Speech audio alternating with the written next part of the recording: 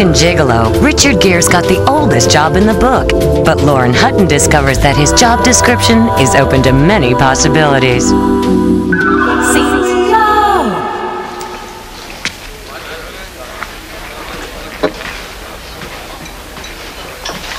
Excusez-moi, puis-je m'asseoir un instant?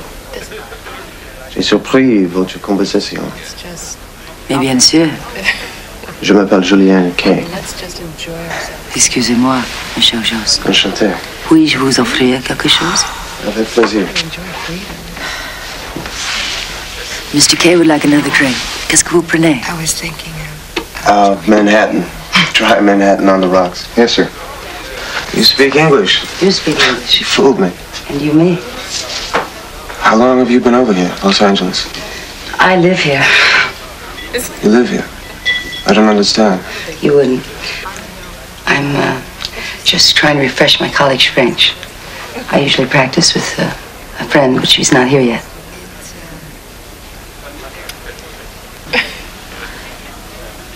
some woman.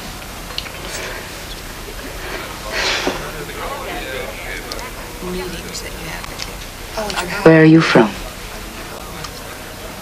I was born in Torino, but I studied at Nantes. You hardly have any accent at all. Yeah, I've been traveling too much. I envy you.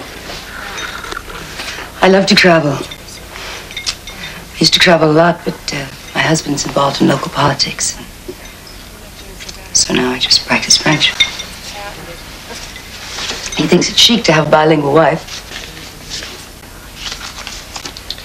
I think he's right. Where are you going? I made a mistake.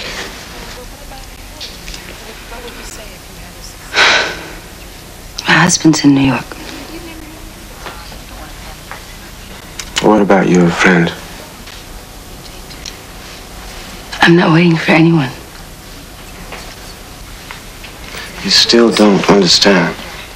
Understand what? Who I am. Who are you? You don't even understand who you are. Why you're sitting here. Why are you here? I'd like to go. All right, just one thing. Why did you come on to me? Like I said, I made a mistake. I heard you speaking French. Often in these big hotels, you run into women from foreign countries who may need a translator or a guide. And they hire you. Yes.